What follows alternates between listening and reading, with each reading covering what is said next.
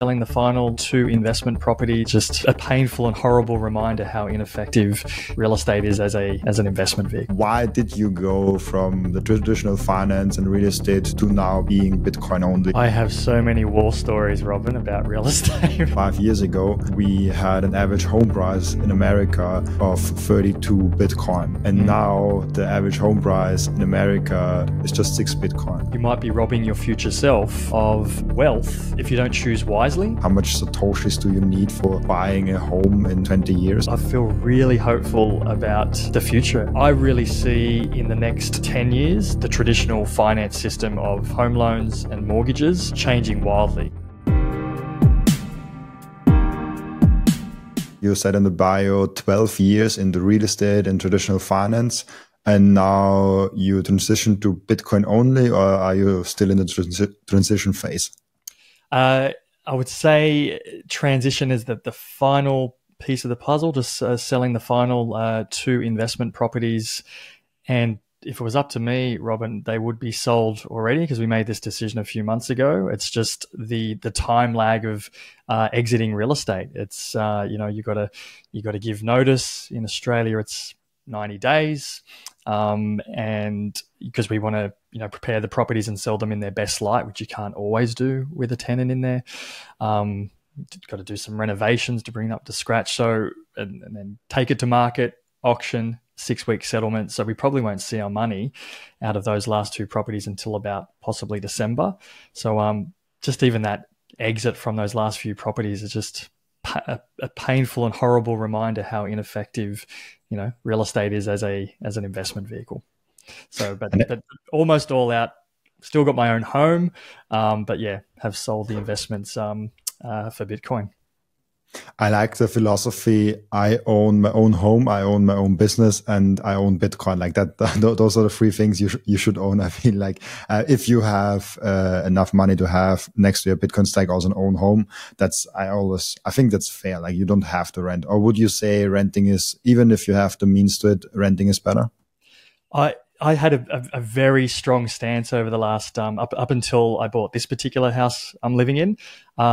So yeah, we held a bunch of investment properties, but rented somewhere super cool as well, where we could never have afforded to buy. Maybe down the track when Bitcoin goes up, but so we lived in this amazing area, water views and whatnot, just renting, and that was very tax effective because we had our business, so there was a lot more tax deductions in terms of what you could deduct with rent and expenses and whatnot, so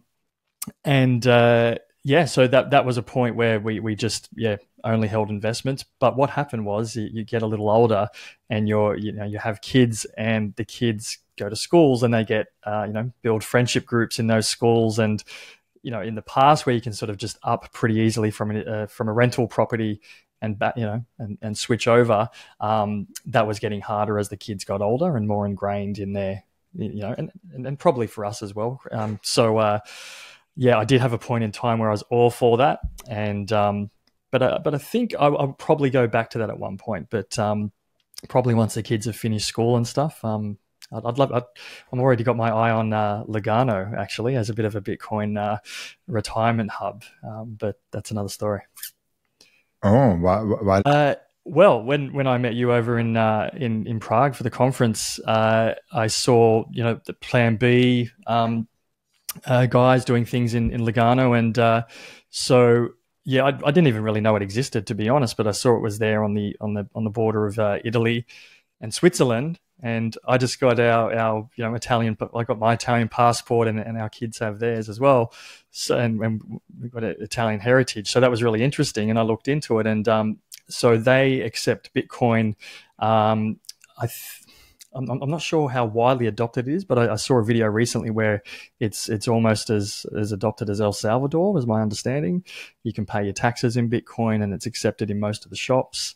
It's still in a transition phase, but I feel, Switzerland's very forward thinking with money and wealth and finance. So I can see by the time I might want to be there in maybe 10, 15, 20 years, that it would be advanced to take full advantage of a Bitcoin standard over there.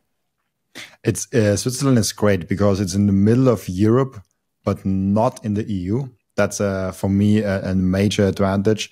The only negative is, but if you have the money, it's no problem because the cost of living, like I think Switzerland is literally the top country of when it comes to cost of living from all the countries around the world. That's the only thing that I'm like, okay, I have my salary remotely.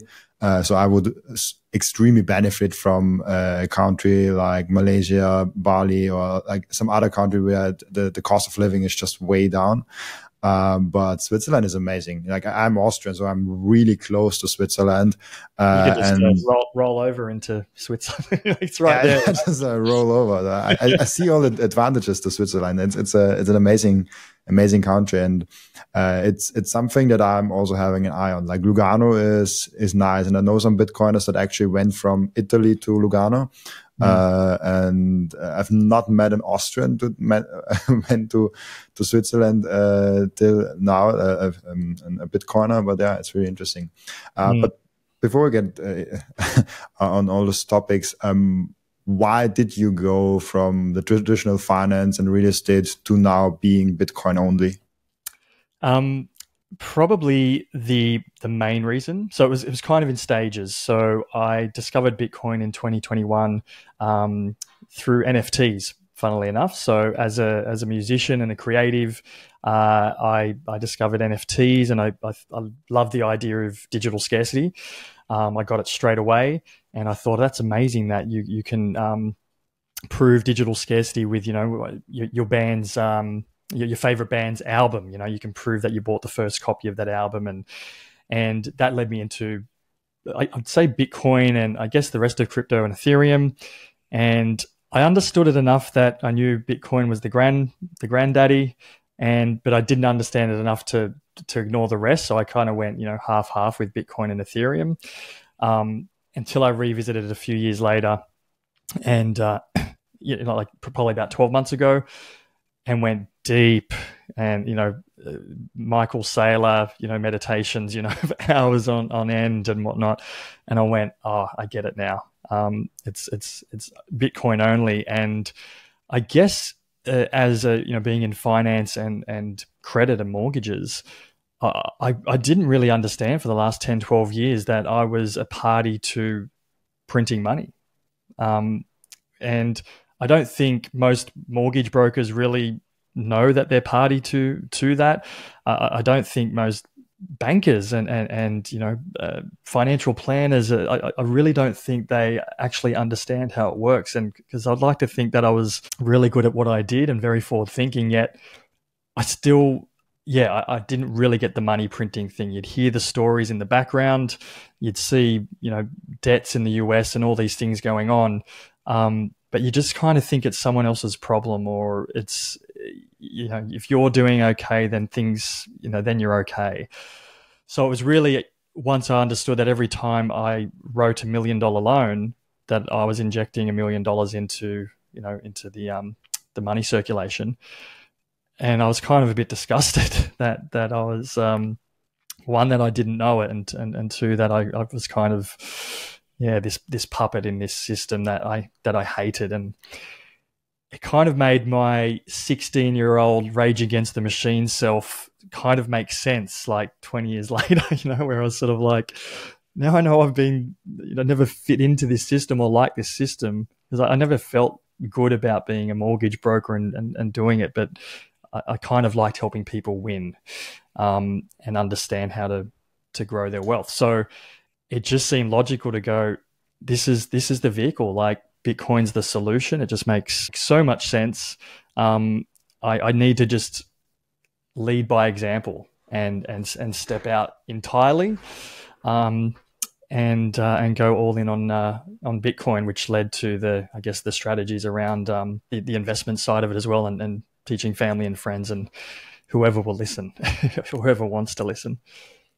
That's great. And I think, I was before in stocks, I almost went into real estate, but then came Bitcoin along and kind of prevented me to go into real estate. I was really deeply researching, like, how can I enter? What's my first property that I can own? Like, I was really I think half a year away of buying my first rental properties. I was even in talks with banks already.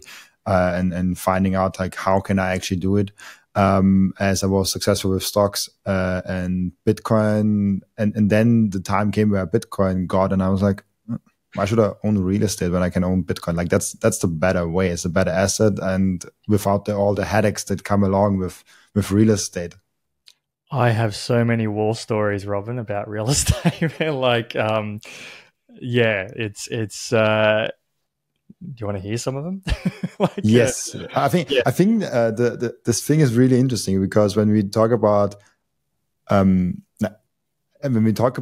real estate, a lot of people are like, oh, it's a safe haven. It will always go up because all people will always need houses to live in. But yeah, let's go into some disadvantages, and then I want to go in like this argument: real estate always goes up because I have something interesting here. Sure. So, probably a little quick backstory as to how I got into it. So, I was a musician throughout my 20s, and I making no money but having lots of fun. And then I was like, how am I going to make money, as I sort of hit my 30s? And yeah, so I discovered real estate. And in Australia, real estate goes up about 7 to 10% a year, kind of religiously.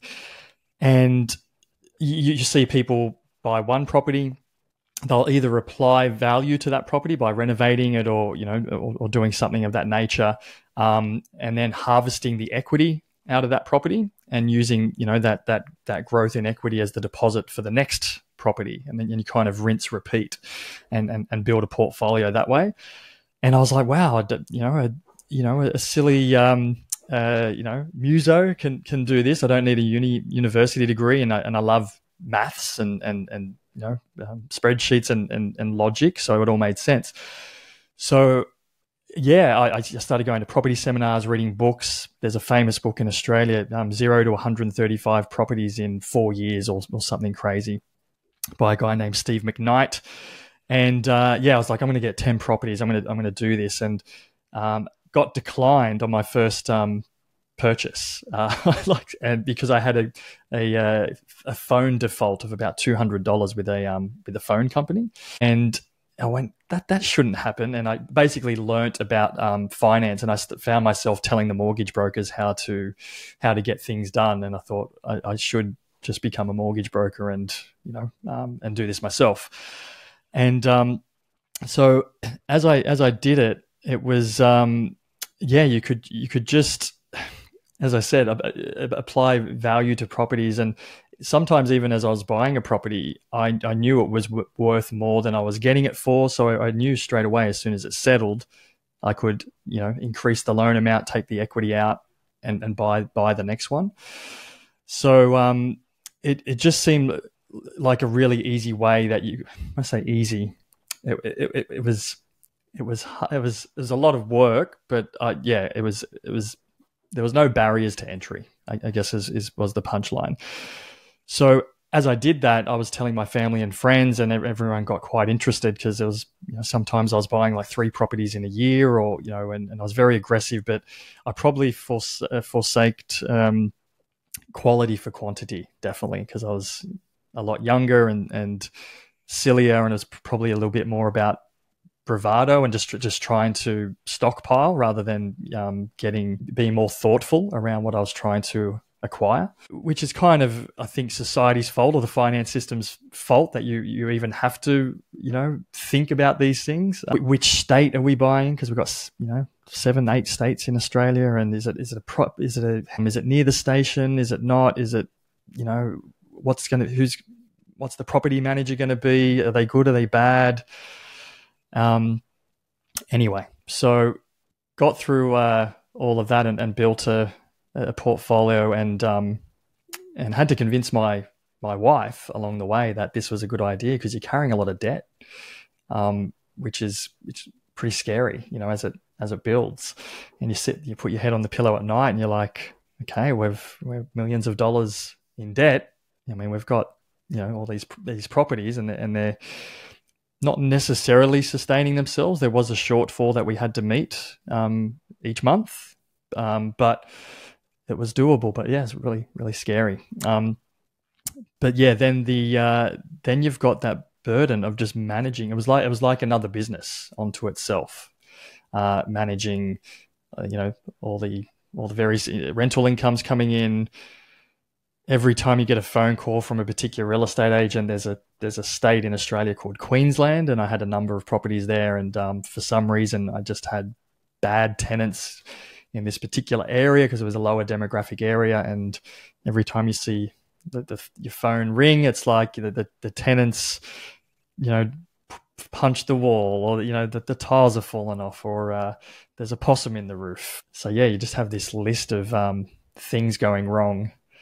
So yeah, when you get into Bitcoin and you press buy, and then you sit back and relax and take a breath out, it's such a different experience. It's a bit spiritual. It's so beautiful when you can all of a sudden have the perfect sound money found, and you can just like rely on that one to preserve your financial energy, and you don't have to play this game. Because for me, as you also told me, that real estate is more a business than saving, and using real estate as saving is kind of misuse of it, because it's a business and you can make money with it, and it's okay to do that, but you should not be fooling yourself that it's a savings technology.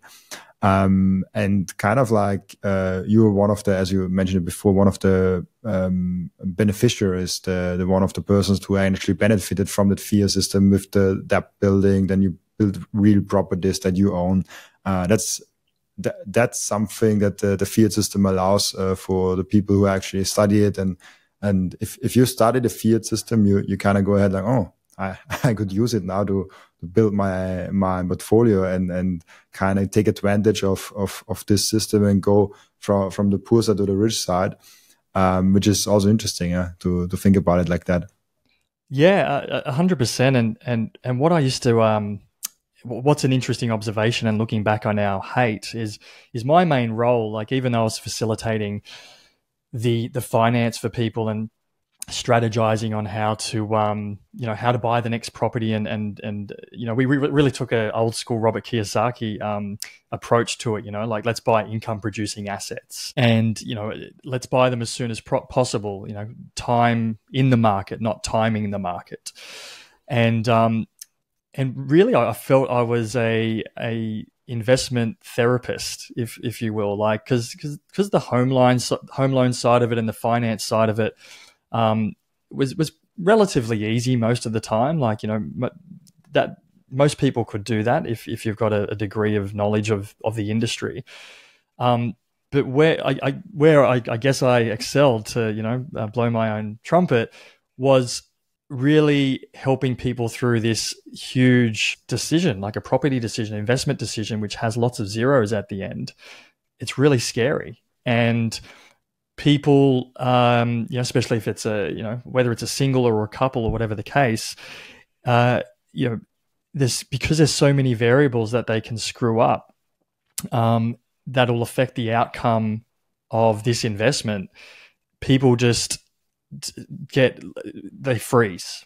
And so they're there, and you go, all right, you're pre-approved, you can go and buy the property. And that's when they freeze, and they're like, yeah, well, what state? What, as I said before, is it a unit or a townhouse or an actual house? Is it going to be on a main road or not? Like, it's just so many variables. Is it brand new, so it has lots of depreciation, or is it going to be something existing that I might have to renovate? But if I renovate it, then I can apply value. Is that a good thing? Or do I just want something new? Do I want something I can subdivide or build a granny flat at the back of? Just so many options that you can just really seize up.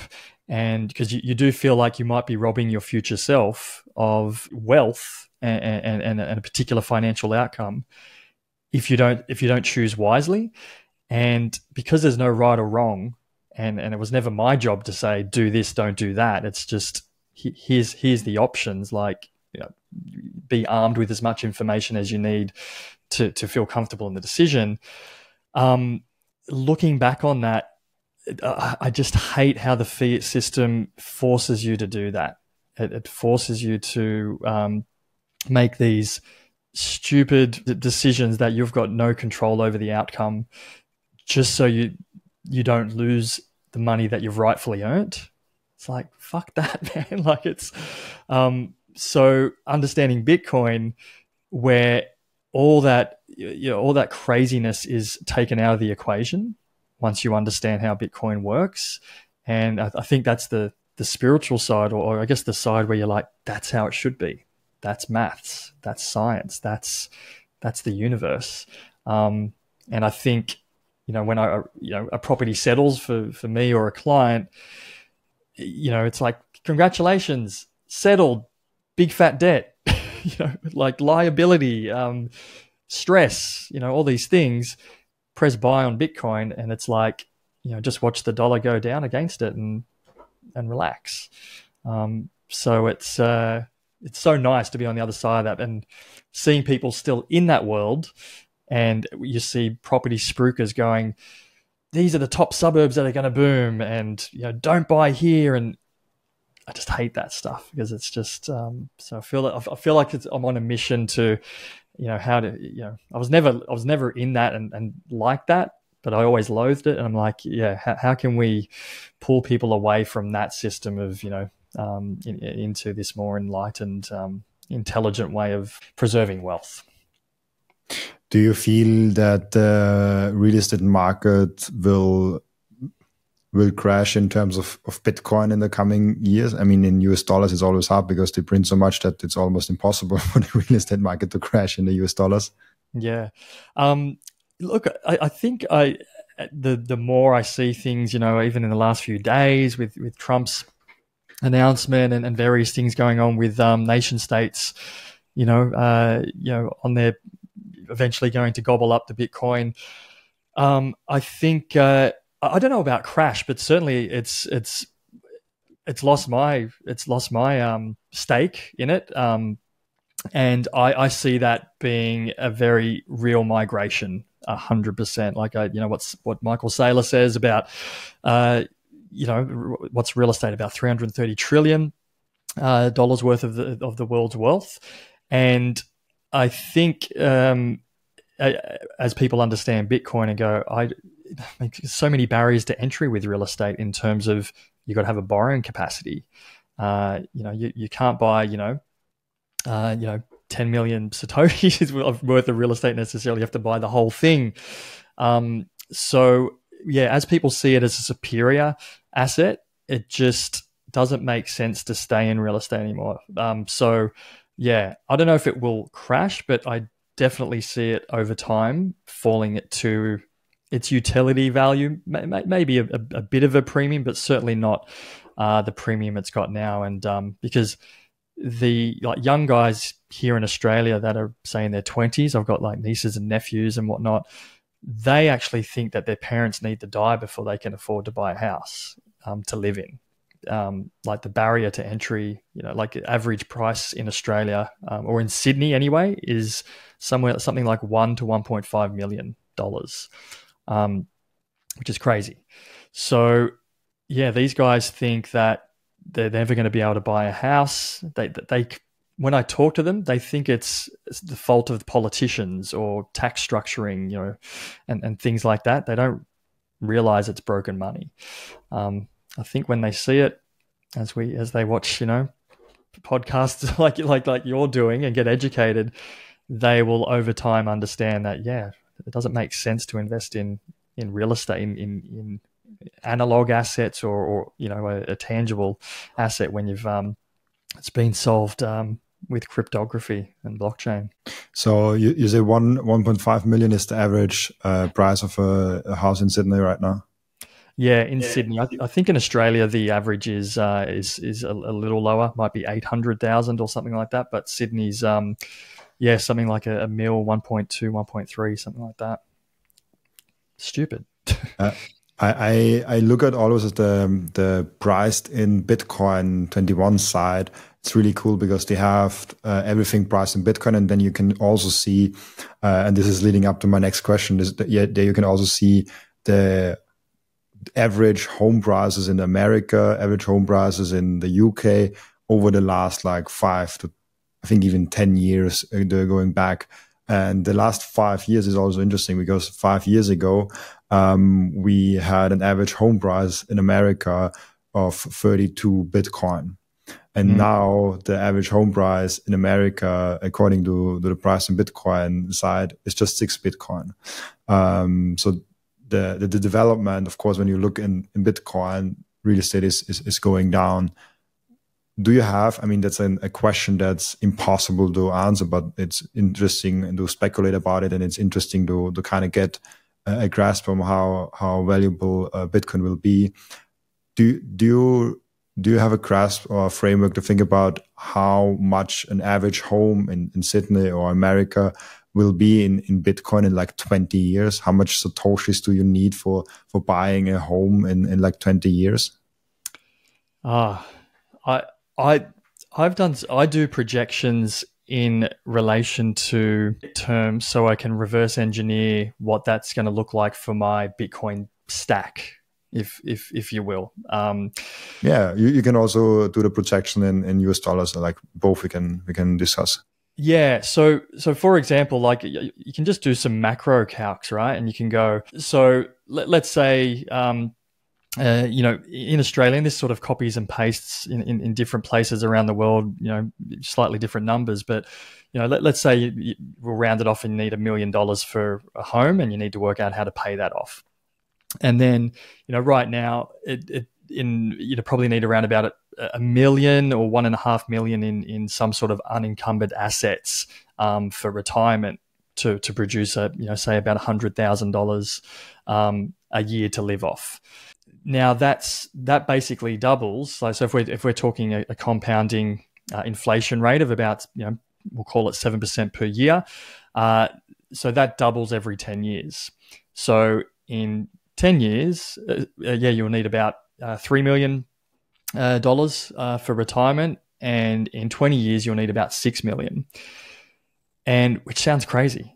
And when I sit down, even with my wife, I needed to show her these figures to scare her, to get her excited, or not excited, to get her scared enough to consider Bitcoin as deeply as I was. Because I was like, what are we going to do here in 20 years' time if inflation continues as it has? Like the figure you need to retire today, $1 million or $1.5 million, that's not the figure you're going to need in 20 years. I think it's something like 5.8 if you compound at 7%.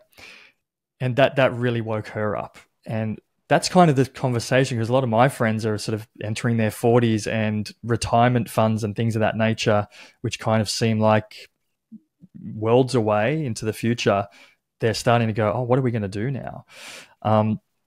So what I've started doing is I've made a few calculations and projections, just very simple compound interest things, where you get your retirement funds and you look at what it looks like if you keep things in property or a retirement fund or stocks, in an asset that's going up at say 7 to 10% compounding year on year, and then you break it out. Let's say you do an 80-20 allocation, so you do 80 in your traditional assets and then you do 20% in Bitcoin.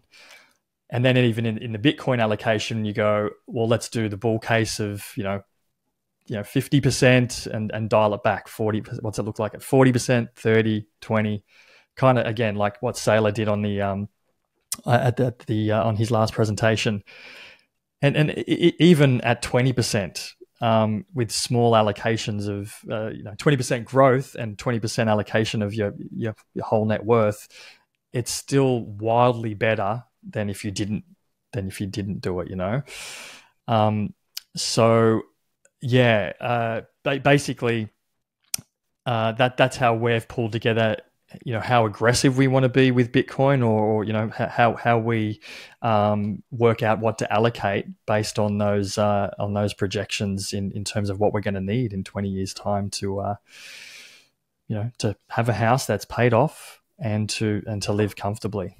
And what do you say is like so you're saying like 6 million, you need like the 6x of that in 5 years, you said, or like what was the number? Yeah. So in terms of like a retirement figure, yeah, it's about $6 million. So I'm thinking. So we got to what reverse engineer that in terms of what Bitcoin would be. Is that what we're yeah. I don't know. We need a calculator, don't we? But I think it's going to. I mean, I even think a very bearish case of like 3 million per Bitcoin in 20 years. Like I just don't even see how that could happen. In terms of, I think it will be wildly more than that.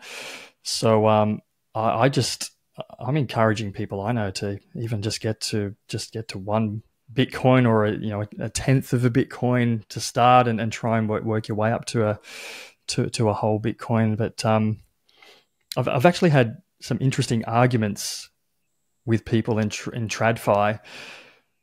A lot of people in real estate think that you can leverage property, right? So you can borrow.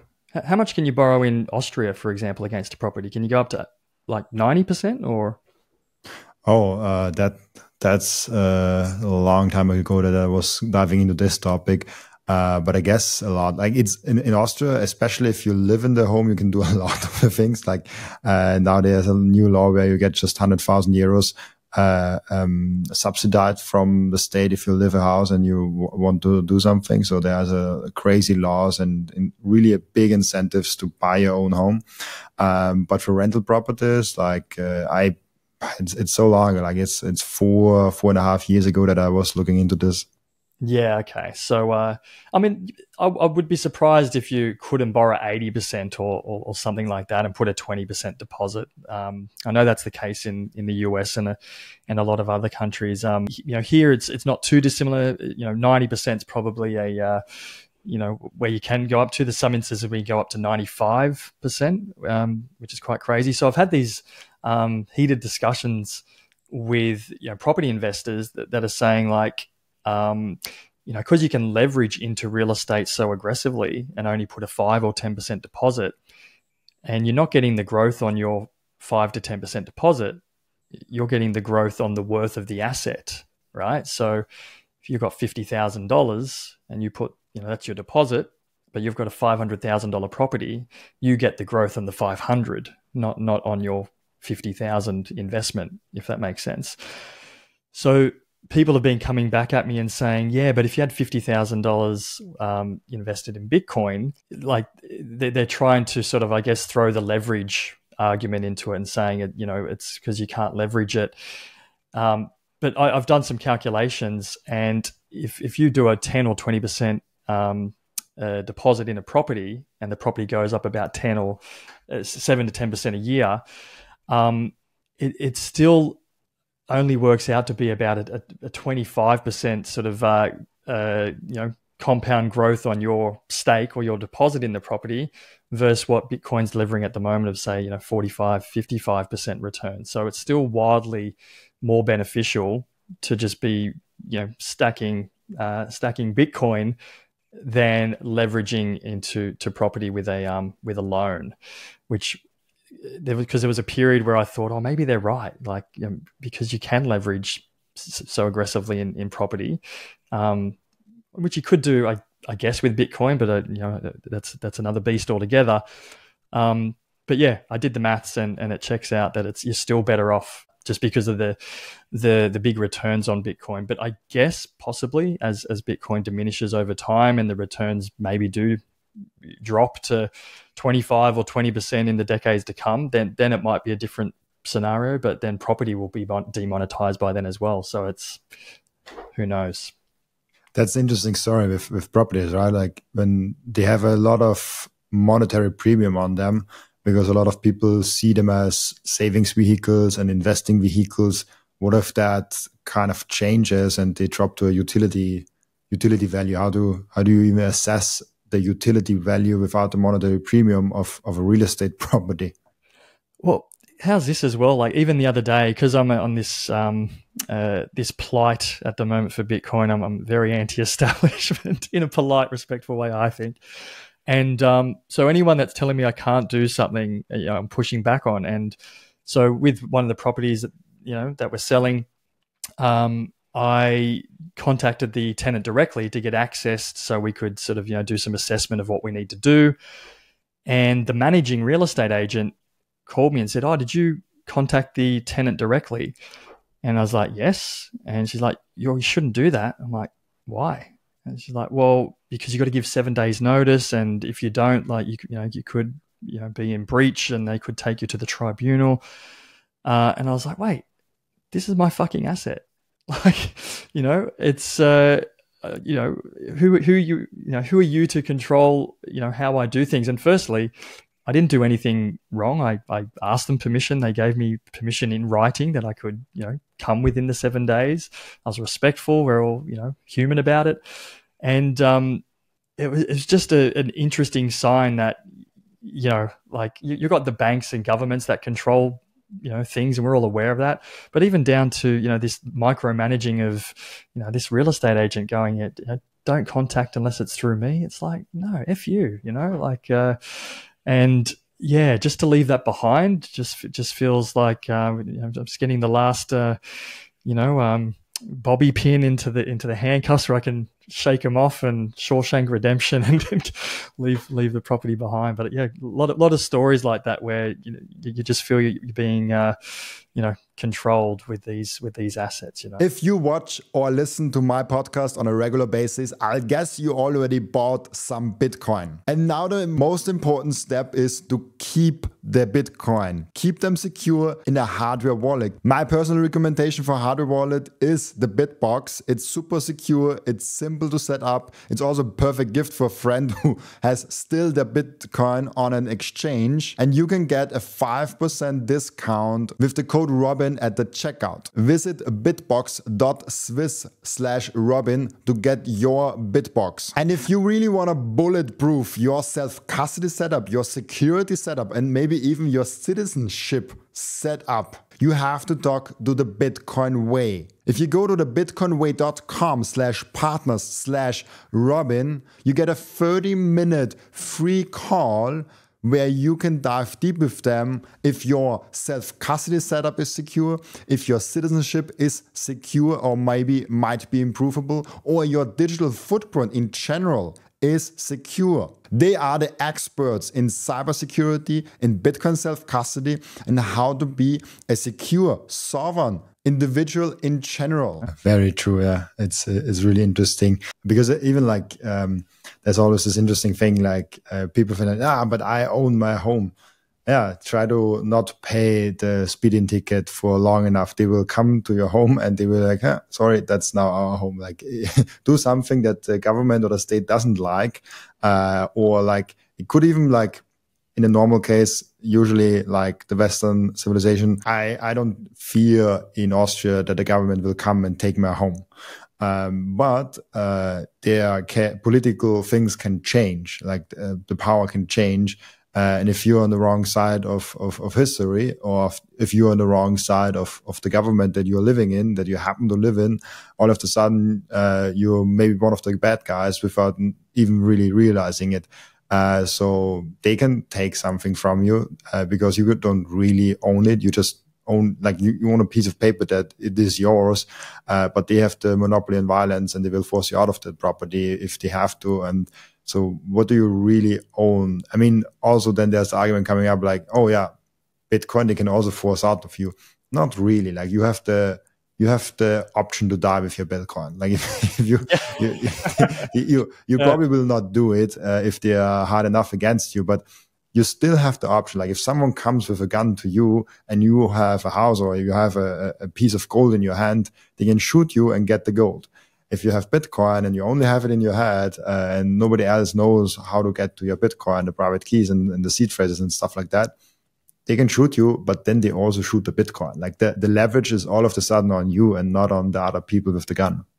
Yeah. It's I've done so many thought experiments, and I've even heard you talk on on this a lot in terms of self custody and different ways to protect yourself with multi-sig and going down that whole rabbit hole, and basically experimenting with all the trade-offs, right? Because there's no perfect solution. It's just a matter of what best suits you, and it's I think that's a big barrier to entry for Bitcoin at the moment, because I'm orange pilling a lot of people at the moment, and especially parents of people my parents' age, for example, and so they're bought on the exchange, and you're like, congrats guys, you've exited the system, and it's like, well, now you got to get it off, and they're like, what?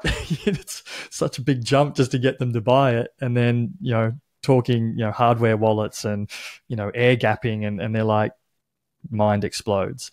So I think as that piece gets easier over the years, that will certainly help the cause. But it just reminded me as well, Robin, with just in the last week or so, I had some people, some friends moving some money from bank account to an exchange to make their first Bitcoin purchase, really excited, and bank said no. And I knew that was probably going to happen. Like basically, what we encounter in Australia anyway is they just close your access to your internet banking, and you have to call up, and they scare you with a whole bunch of this could be a scam. If you transfer the money, it's on you. But in this case, they just said where you're not allowed to move the money. They'll try to move like whatever it was, $20,000 or something, and they just said no. And they said we've got financial advice on this, and they said everything that needed to be said. Couldn't have said it more eloquently, and they just said no. And funnily enough, these guys tried doing different transfer amounts, and then they got to $999, and that one went through, and they went, all right, let's do 20 of those. And it got through. And the account still got closed the next day, but the money somehow got through. So that was an eye-opener for these guys to go, this isn't our money. Like this is a fun ticket. And it's up to the bank whether they choose to honor that or not. It's not actually our life savings. And that's a huge awakening, I think, when people experience that in real time. I always make the comparison with the jacket at the bar. Like when you go to the nightclub, you usually have to get off your jacket and give it to the guy to get into the club. So you get off your jacket, you give it to the guy, you pay like €1 or €2 for that usually, or sometimes not.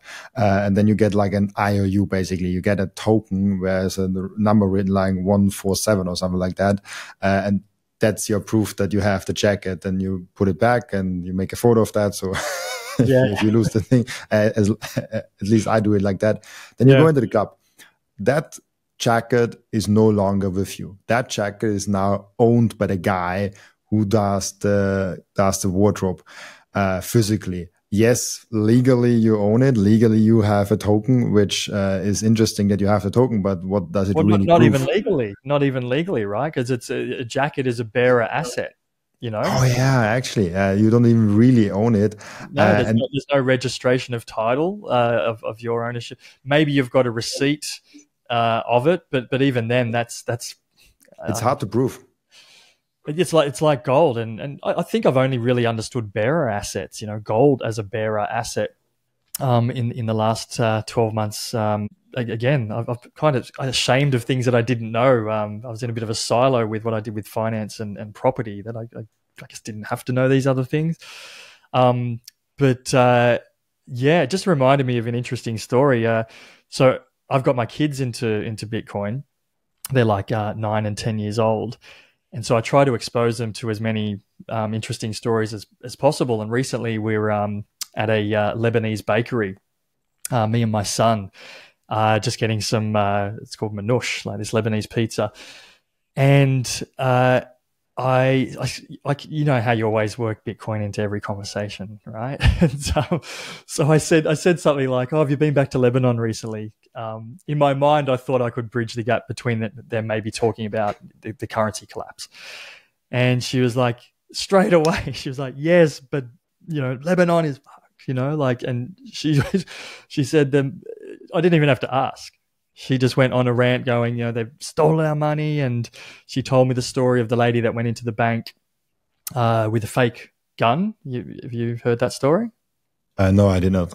So basically the currency collapsed in Lebanon, kind of not too dissimilar to what's happening in Turkey now. And the banks just closed and said, you can't get your jacket back.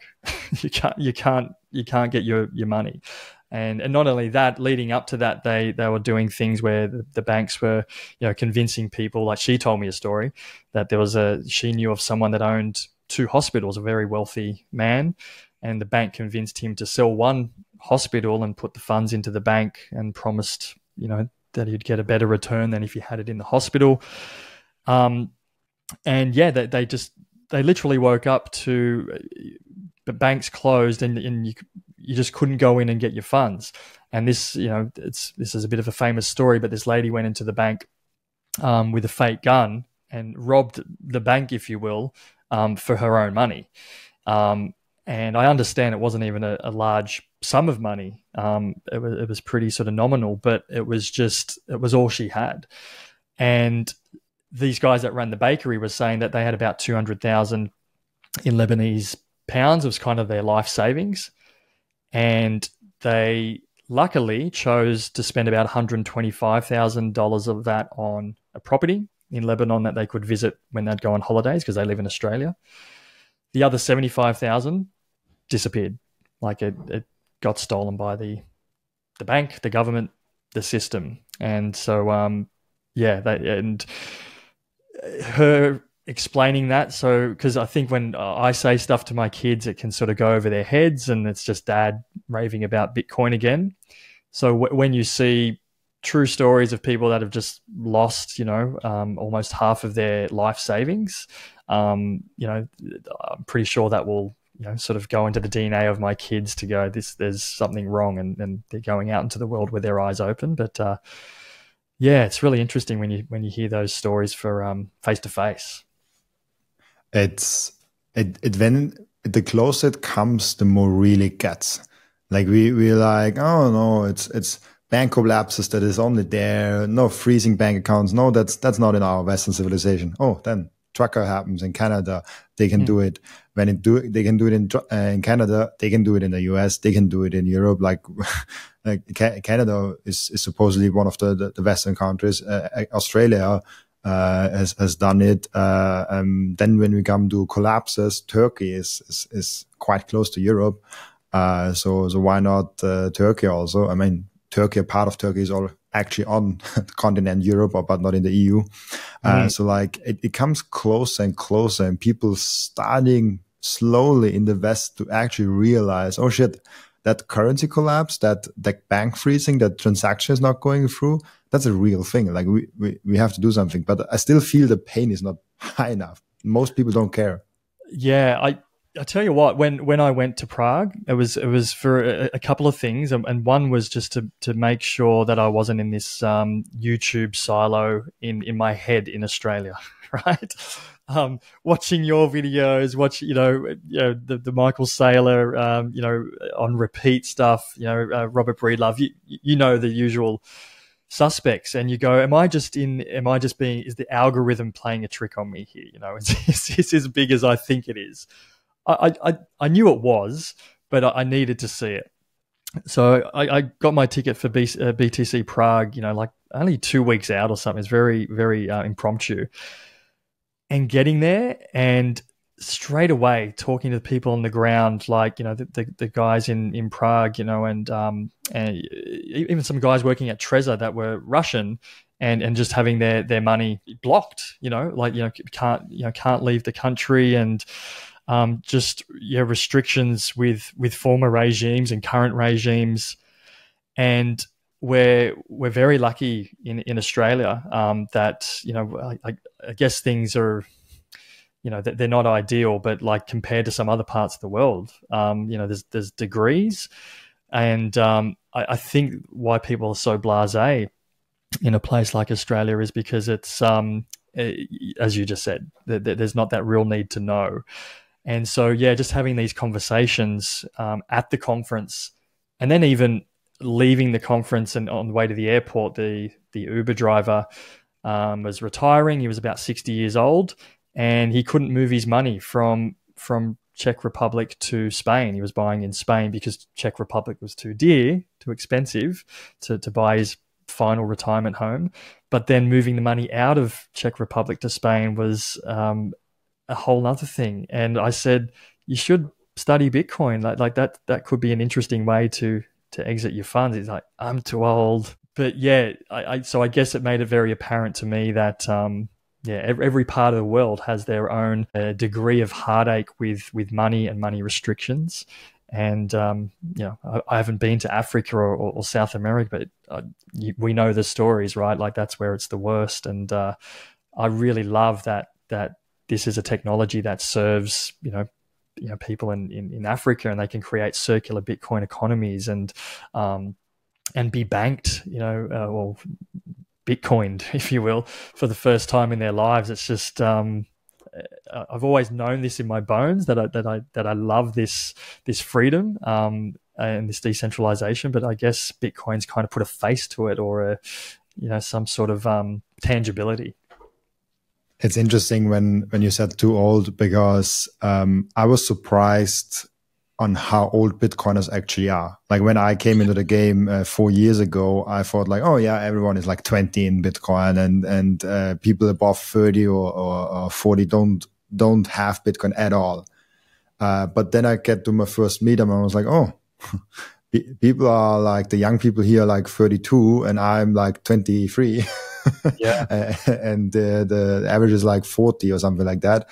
And then I also now have actually data, like I have around 10 to 20,000 people watching my YouTube videos alone every week.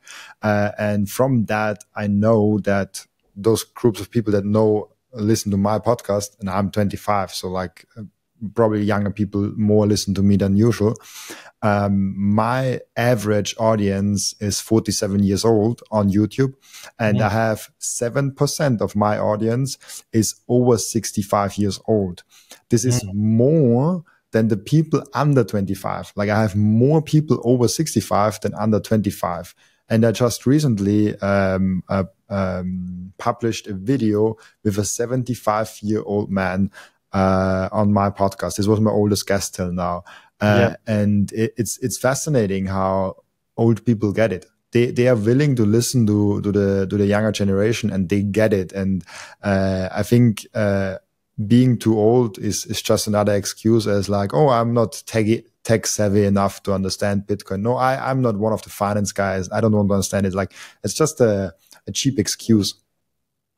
Yeah, my take on that is very similar, and I the way I see it is, older people like our parents, or even grandparents possibly, are they've lived, and they've lived.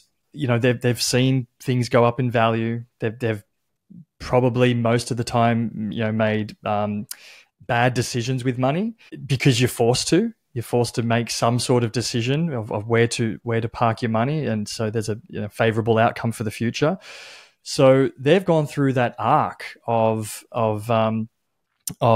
losing losing their wealth along the way, and they didn't really understand what was sort of going on. So to hear something going on that could be a solution to that, because they've got war scars from just living life. It's interesting, where my experience with talking with young people, like there's some young people like your age or a little bit younger, where I thought they're going to get this straight away. Like I've got a nephew who's a economics teacher, and I'm like, he's going to get it, right? Like let's talk about inflation and money printing and let's get him watching. And I even paid him to watch Lynn Alden's Broken Money video. I said, I'll give you $100 to watch this.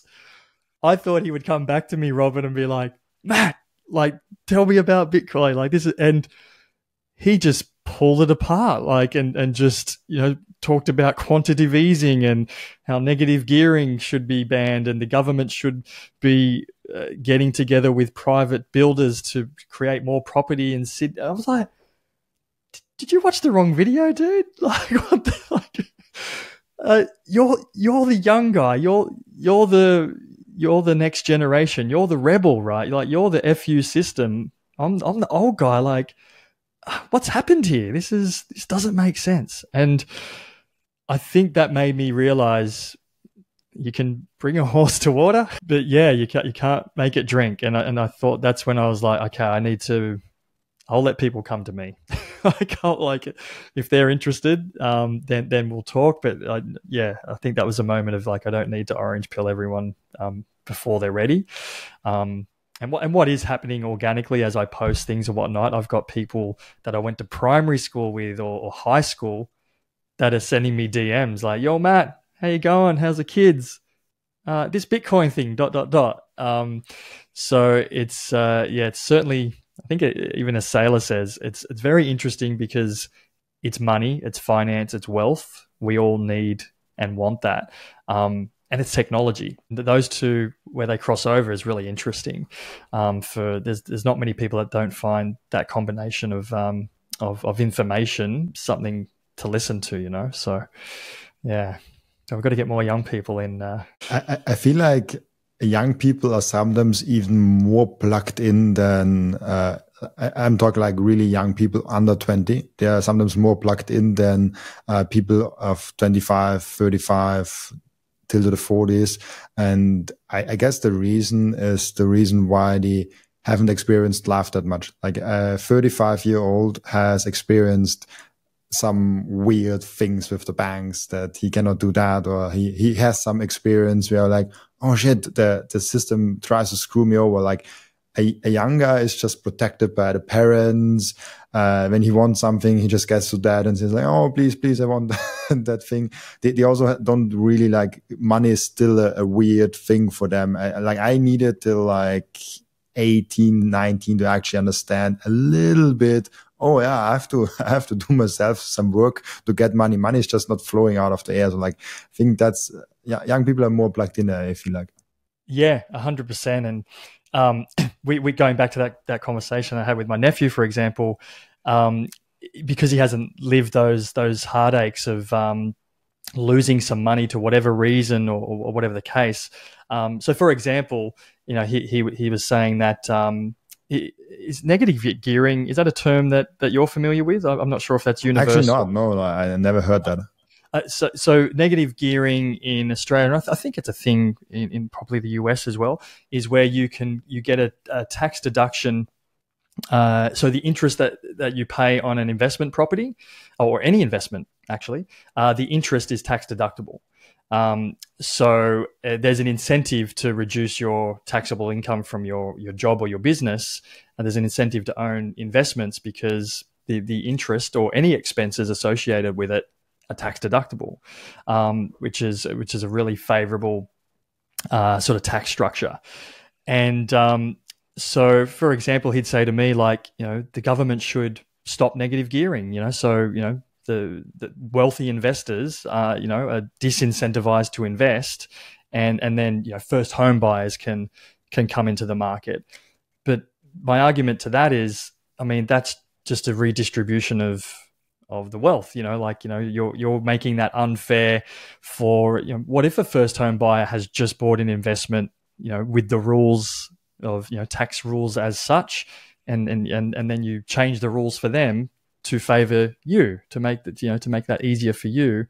Like, it's just making something unfair for one person to make it fair for the other, and that's what's happened for 10,000 years, right? So you're just putting a band-aid over the solution and just, you know, playing God, if you will, and deciding that this minority should have something and this one shouldn't, where Bitcoin doesn't discriminate in that manner. The rules are fixed. We all know what they are as we sit at the Bitcoin table. It's not necessarily a fair starting point for everyone. Like, you know, you'll come into a particular price point to Bitcoin. I will. Whoever came in 10 years ago got a significant discount. Whoever comes in 10 years will pay a significant premium. But still, we all know the rules and we know they're not going to change. But again, yeah, I think because these younger folk haven't been slapped around by life, it's easy to sort of sit by ideologies that haven't been tested yet. Where young people, like as I said, coming back to my kids, and I still do this with other people's kids as well. There's some really cool cartoons, for example, where they talk about the coins of Rome getting shaved, the gold coins, and melted down and made into new coins, so they could inflate the currency that way. So straight away our kids get it. They're like, yeah, if we go shopping and something's expensive, it's like, inflation, Dad, they've got to start printing money. I think they'll grow up with this mentality of be on guard and take control of your own destiny. Hopefully for Bitcoin. I have a great quote from Elon Musk that I heard recently about that very topic that your nephew basically said. I mean, Elon Musk and Bitcoin is a whole nother story that I don't want to get into right now, but he had a great quote about engineers, and he worked with like probably the most engineers that anyone ever worked with Tesla and SpaceX and all the things. He said, great engineers try to optimize a thing that shouldn't be there in the first place. And the amazing engineers ask that first principle question is like, is that thing even like, should we delete that thing completely and either make a new one, or can we also live without it? And they try to delete things. Also with coding, the best coders don't code more lines of code. They take like 10,000 lines and put it in like 500 or like 1,000 lines of codes. They make it more efficient, and they don't try to optimize a thing that shouldn't be there in the first place. And I think that was where your nephew was going. He saw that fiat system and he wants to optimize something within the system, which is, when you only see that fiat system, a good thought. But he was not seeing the big picture where I was like, oh, this whole thing should not be there, not only the small thing. Yeah, I've been making analogies with flat earthers. It's kind of like where Bitcoiners see that the Earth is round, and we're running around going, guys, it's not flat. And they're like, what are you talking about? Of course it's flat. And you just got to wait for them to discover it themselves sometimes. But you're right. It's Bitcoin is subtraction in that sense. It's not additive. It's been stripped back to its just what's necessary. Essentialism, if you will.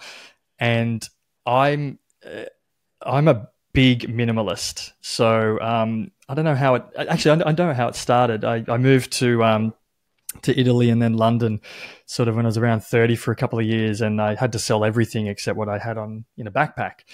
And it felt very liberating. I was like, this is amazing. And then even once I, got a house again and whatnot, I just kept things to basics, like I've got a couple of guitars, don't have guitar amplifier, like I just don't have stuff, like to the point where my family come over and think it's really weird. Like they open our kitchen cupboards, and I've got a wife and 2 kids, but we usually just got like 6 cups, enough knives and forks for us. Like we don't have that third drawer full of rubbish, or it's I don't have a garage. I don't have just very little furniture, just super minimal. But what we do have, like, we really value. Like it's really if I keep something, it's really dear to my heart for whatever reason.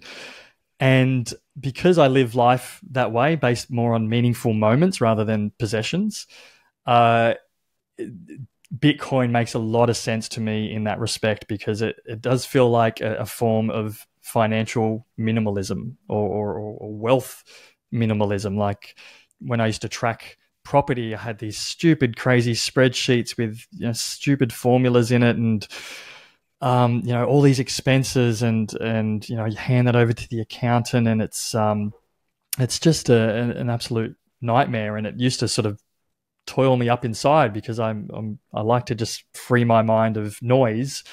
and just focus on love and moments.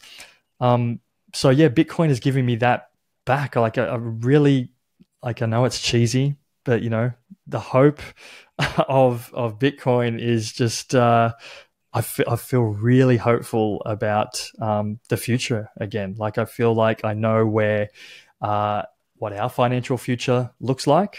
I feel like I can help other people better see that, and it's not messy. It's just really simple, almost, I don't know, almost falls into somehow into the fabric of the universe, like the simplicity of it, without getting too hippie woo woo. But so that was a big tick for me, to just the simplicity of Bitcoin, and just makes sense. So. Amazing. I also, before we got on the podcast, I saw your Twitter just to see like what are some recent tweets that you made, and there was one thing in there that I never heard anyone say before. In that framework, you brought up the statistics that Bitcoin is actually not 15 but 80 years old. You remember that? I was quite proud of that one, actually. That came to me one morning when I woke up. Yeah. It was. I kind of logicked through, because that's an argument that people, you know, say, and that was definitely a barrier that I had. I thought, you know, the confidence that I had in buying property was the fact that it, you know, it's you got decades of data that you can, I guess, flip forward and go, yeah, well, history says this is likely to happen. And Bitcoin, you go 15 years young, like that, you know. In the early days, I went, that's nothing, you know, like that's that really could, you know, just die in the ass, is what I used to think.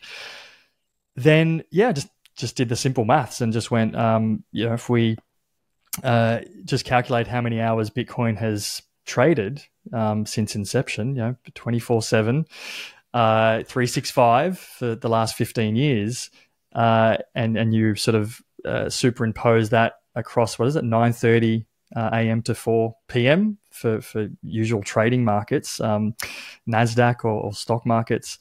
It extrapolated out to about 80 years. And I was like, interesting. Maybe Bitcoin isn't as young and you know, inexperienced as we might think.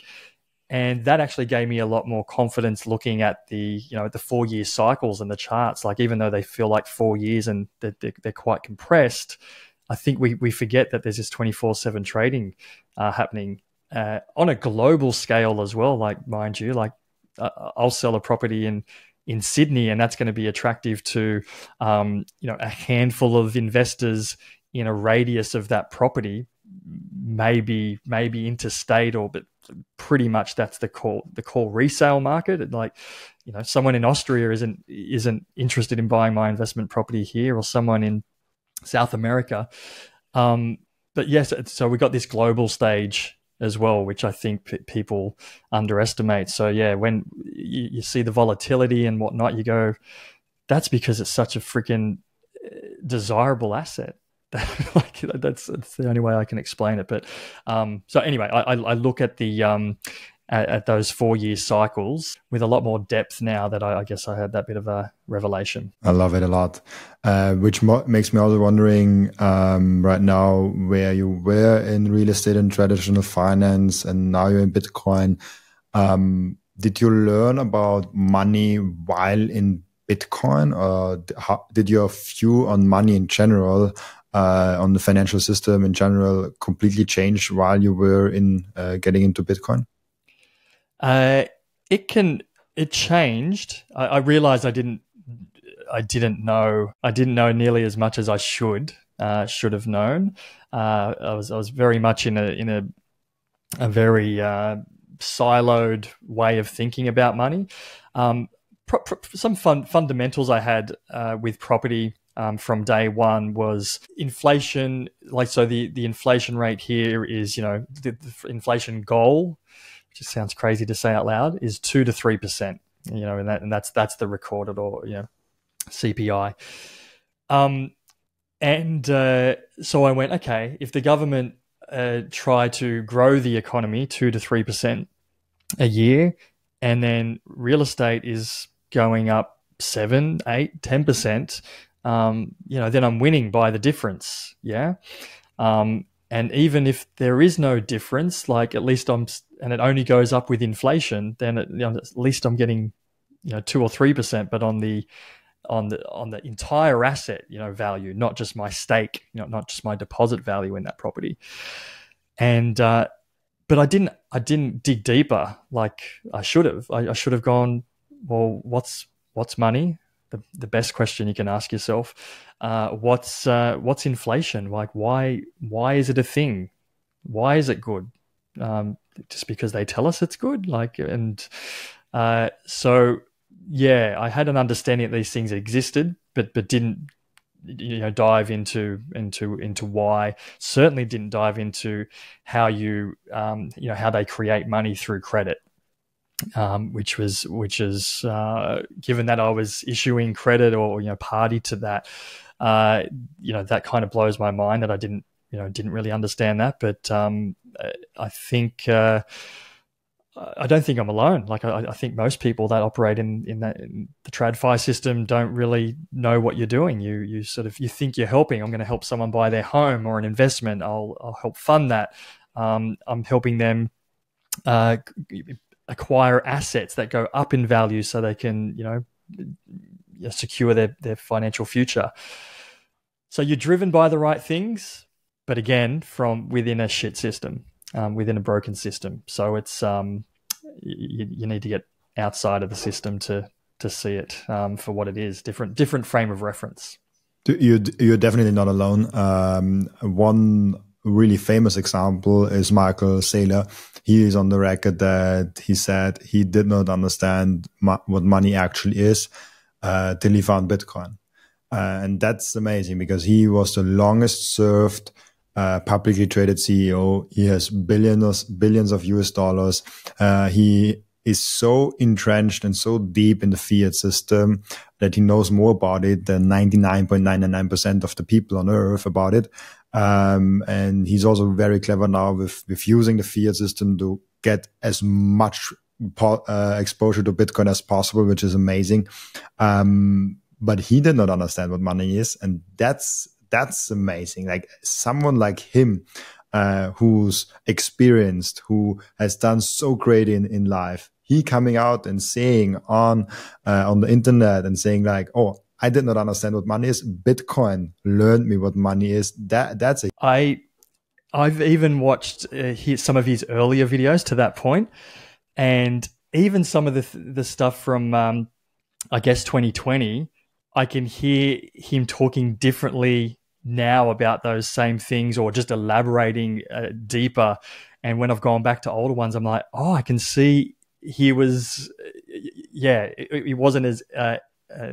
Eloquent with how, you can see the evolution, which makes you feel good because you sort of go, it's interesting. You're like, as you said, if it's someone like Saylor can be a billionaire and still not understand money the way he does now, then we're not alone. And that gave me a lot of confidence. So what I tried to do is, so the first video I watched with my wife of Saylor was the Bitcoin, the BTC Prague 2023, where he talks, he's got the 900 trillion and talking about Bitcoin sort of, taking portions of the existing market. And what I did was I sat back and went, how can we, like everyone's got, their net worth at any given point, and we're all at different positions. And all Saylor did was sit there and go, okay, this is my net worth. We've got $500 million, and it's melting. Like what maneuver do I need to do to turn this negative into a positive? And we did the same. So I sat there and went, what do we need to do? That's where we went, okay, we're selling these properties. Where, what debt can we arbitrage? So a lot of people have, that have a home loan, for example, they're like, let's get rid of the debt. Let's pay this down as soon as possible. Once this debt's gone, then we'll do the investing thing. And, you know, it's interesting to talk to people and go, well, what if you thought of that differently and you made friends with debt and you actually look at debt that's secured against your house and think of it as an asset and go, well, this is an instrument, a tool that is going to cost me 6% to use. And if I use it somewhere that's going to give me more than 6%, I'm obviously ahead. So instead of having, you know, if I've got a home loan and I've got $100,000 there of savings, or 10,000, whatever the figure is, by having it in the home loan, it's saving me 6% in interest. But if I convert that into Bitcoin, I'm going to make 45, 50, 55% in interest, minus the 6% that I lose over here.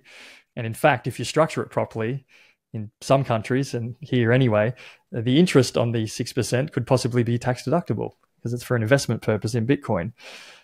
And as you know, I'm talking to normal, everyday people, mums and dads that might have the option to do that if they already have a property with some equity in it that they could lend against. It becomes really interesting because, you know, here's an interesting scenario. You've got $100,000 that you can take out of your property. And what if you purchased, say, $70,000 worth of Bitcoin and you had 30,000 left over to service the interest repayable or the repayments on the 100,000? So you're not actually needing to, you know, pull money out of your cash flow or your normal everyday budget to service this $100,000 loan. The loan services itself because you left that 30,000 there as the to make the repayments. So you've kind of got this self-feeding, you know, financial instrument, if you will, that can just sit there. It doesn't affect your lifestyle, and all the while you've got you know, a stake over here in an asset that's appreciating at 50% or whatever it's going to do over the next few years. So I think that's a really interesting, safe way to do it because it's secured against property. It's not going to get margin called. Like the bank's not going to come and say it's, you know, Bitcoin's gone down. What? It's just a very safe, safe way to approach a Bitcoin strategy. So yeah, that's a few of the conversations I've been having with people lately. Anyway. So you are thinking of like loaning out your Bitcoin to get fiat, to get paying fiat bills? No. So that scenario I was just talking about then would be, so if you had a house and you've got a home loan against the house, you can borrow against the house to buy Bitcoin. Is the same strategy? Would you recommend that also with Bitcoin, or is it too early and the providers for that is still too early in the game? Yeah, I've looked a lot at this because of my background in lending. So I'm not sure if you're aware, but Unchained Capital, probably one of the biggest players in the space. They do multi-sig collab custody, but they also do Bitcoin. Like they lend against your Bitcoin at a rate something like 14%, and they do it for 1 year stints. So you can do a 12-month contract. And I think you can leverage up to about maybe about 30 or 40% of your Bitcoin holdings. In terms of, I did think about it, and there's a few other lenders that do it because I thought, well, stake your Bitcoin to buy more Bitcoin. I feel I'm more comfortable doing that against property at the moment because there's no margin call on property. So if the property loan is there for 30 years and it doesn't matter the value of the property, they're not going to come and say your property's dropped in value. You need to repay your loan, but that can happen with a loan against Bitcoin. That's why the loan to value ratios are sort of 30-40% at the moment. But probably my biggest barrier for that at the moment would be the custody issue with the Bitcoin, because if you would have to, the way that they explained it to me was you put it in some sort of escrow scenario where I would have I think it's a 2 or 3 multi-sig, so I would have a key, the third party has a key and Unchained Capital has a key. So no one party can control the Bitcoin until the loan's repaid. But I guess I had a problem with the fact that those other two parties could collude and steal my coins, which I guess they're thriving. You know, they're established businesses, and that's probably not likely, but it's not impossible either. So when I've thought about Bitcoin lending, I've thought about it more for future, maybe 10 or 20 years, where I don't want to sell my Bitcoin. I want to live off it in retirement, and I'm going to loan against it. So instead of selling some, which would trigger a capital gain event, and I'd have to pay tax on that, I just want to borrow against it and live off the money that I've borrowed against it. And then as the Bitcoin continues to go up, repay the loan as you go, and then rinse, repeat. And I think by the time that's happening, I'm thinking Bitcoin will be worth enough where I don't have to put my entire stack of Bitcoin up for collateral. You just do a little portion, and you get to control your own, the king's portion of the rest of your Bitcoin. Yeah, that's how I'm seeing it in the next decade or three. There are a lot of products out there that do things like that, and I did not look too deep into that because, as you said, I don't want to get like Bitcoin is this pristine asset, and I want to protect it at all cost. And if there's some possibilities that someone can conclude against me, I don't want that. Even the possibilities, even if it's very unlikely that Unchained with a third party, they're doing something because they have an established business, they don't want to lose that business and stuff like that. So the likelihood of that happening, I don't put it high, but there is a likelihood. I don't like that. Yeah, it's and it's so we're as everyone says, we're so early, and because we're early, there's these things aren't as systemized or widely accepted or standardized as they will be in the years to come, and not too long, maybe 3, 5, 8 years, something like that. So I think you don't want to be a guinea pig along the way. You want to play it as safe as possible, yeah, it's quite interesting. But I do find it interesting to toy with the idea of lending against Bitcoin, or at least having it there as a future thing. And I talk to people in Bitcoin meetups that are already forward thinking about tax jurisdictions in retirement, like Lugano or El Salvador or Dubai or whatever the case, because that's that the fact that you can pick this up and move to another country with 12 words in your head blows my mind. That very much resonates with my freedom and minimalism values. So but I really see in the next 10 years, the traditional finance system of home loans and mortgages changing wildly, because it really is archaic at the moment. And I think I'm speaking universally around the world. Going to a bank.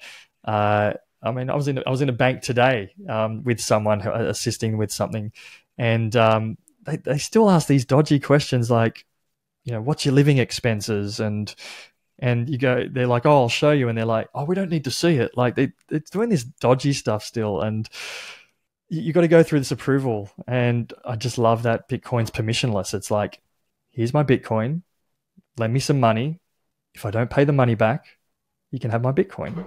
Like it's a very simple arrangement, very minimalistic, if you don't want to lose your Bitcoin, you make your repayments, and but somehow that's got very convoluted and difficult with home loan lending for some reason. It's like you've got to give a blood sample in your firstborn child just to get a home loan these days. Like the amount of information that you've got to disclose is absolutely insane. So it just reminded me of something, Robin. I ordered a hardware wallet, and I did my first. I'm going to do it, anonymously, right? So just fake name, and then I go to pick it up, and they won't deliver it to a post office box that I said, and they said you got to come and pick it up.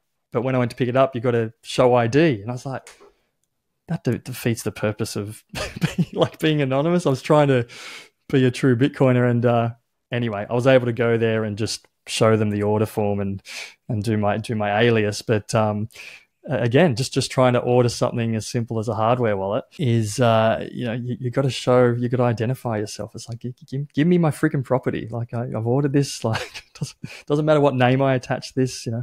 So Bitcoin makes all that simpler.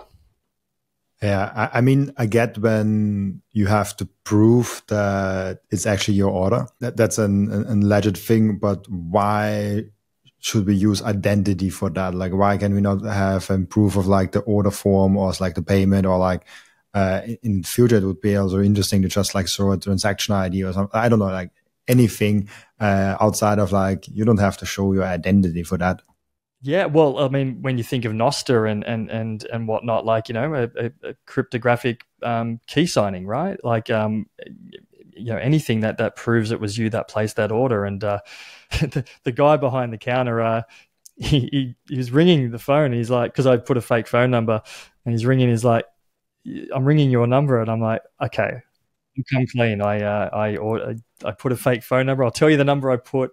Anyway, he didn't seem to care enough to bother with it. He's like, okay, I think it's yours. Here you go, which I thought was interesting in itself. But just all these barriers that come up in life that just aren't necessary. And as I said, I think Bitcoin as a pristine collateral will just make so things so much more simpler, especially once the keys and custody become a lot more mainstream and standardized. So I'm looking forward to the future. It's hopeful. So it seems fun again. Absolutely, it's definitely fun. I mean, I'm grateful that I actually live up in that future, and I have Bitcoin since I'm 21. Like that's a major thing for me. Coming to that, a little bit closer to the end. Where do you see Bitcoin's future in 20 years? And you can go wherever you want to go with that question. different routes you can go. Yeah, look, I really think I think it will be. I'm going with Saylor. I'm gonna follow in his footsteps in terms of where he thinks it's going to go. I mean, even price aside, I mean, it's almost crazy, like plugging in predictions into spreadsheets when you do your bear and your base and your bull case, and you see like these multi-million, tens of millions of dollars in terms of fiat terms anyway, but I also see how that can happen. Like, but even that aside, I just think Bitcoin wins regardless of price appreciation, because it just makes sense. It's maths, it's science, it's fair, it's equitable, and as people unplug one by one to that, and which is, I guess, the interesting task at hand, because you've got to, I guess someone's got to see that what they've known to be true their entire life is not true. So I guess that's the mountain where we're all trying to climb with it. But once you sort of reach the summit, you're like, you see it for what it is. So I see it as I just see it as a fair and equitable world, and people will on ramp at different points, and it will feel unfair because people will be discovering it at different times, just like it might feel a little unfair for us discovering it now as opposed to 5 years ago, or whatever the case. But that's just life and evolution and Darwinism, if you will. I think Bitcoin is structured in a way that kind of doesn't really matter anyway. Like, I'll bring it back to the property analogy. I used to say to people, like, when was the best time to buy property? 20 years ago. When's the second best time to buy property? Today. And that's a million times truer with Bitcoin. Like, it's going to be a good time to buy it today and in 5 years or in 20 years. So it's always going to be relative to everything else that's going on. So I'm as I said, I'm excited about money again. Money got boring and transactional, and now it's gone back to being how I think it should have always been. So absolutely. Last question before the end routine. What can we learn from you besides all the things that we already mentioned in the podcast? Oh my goodness. What can you learn from me? I think probably what I bring to the table is an interesting overlay of property investing and traditional finance and lending. I guess you will, with some sort of rock and roll fuck you system attitude overlaying all of that. So I think what I've brought to Bitcoin for myself, I probably wouldn't have had the balls or the foresight to do what I'm doing with Bitcoin if I hadn't have had the experience with property and losing money, large amounts of money, making some money and all those different things that you just have by being involved in finance and property and just, I guess, like the evolution of life. So I guess my superpower with people is helping them feel understood with the woes of, because everyone gets stressed about money. There's no one that doesn't stress about money. It really is the root cause of half the world's problems. And I've been on the phone to people through deaths of partners and parents and divorces and just divorces over money. Like just, lots, there's so much money struggle. And as I said before, I've kind of therapied people through that to help them feel heard and see the light and see what opportunities they can explore. And they were suffering all of that because they're fucking being stolen from, right? So, but I didn't know that at the time, like I know it now. So now that I can see that, I can better, help people through that and go, yeah, this is what's going on. And we've actually got the solution now. And yeah, I'm just encouraging people to study Bitcoin. I'm not shouting, buy Bitcoin, price predictions. I'll leave that for other people. I'm just like, just a few hours, scrape the surface, get interested. And, I think that will serve. I think that will serve people well, and then their future self will thank them for taking a few hours just to check out a video or two on YouTube. Absolutely, 100% agreed with you. It was such a pleasure talking with you. Now we come to the end routine of our podcast, where the previous guest is asking a question for the next guest without knowing who the next guest actually is. And your question from the previous guest is, what aspect of Bitcoin philosophy is most appealing to you and has the best impact on people you share it with? What aspect of Bitcoin philosophy? I would have to say there's so many layers to Bitcoin, but I love the fairness. I love that it's rules without rulers. I'll keep it simple. I just think it's fair and equitable, and it makes sense to.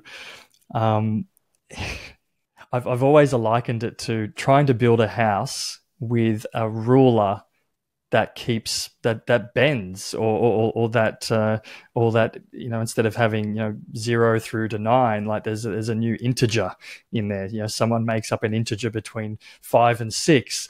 And you're trying to build the fucking house and you can't. And it's the same with English. We've all agreed that there's 26 letters in the alphabet, and we build on that.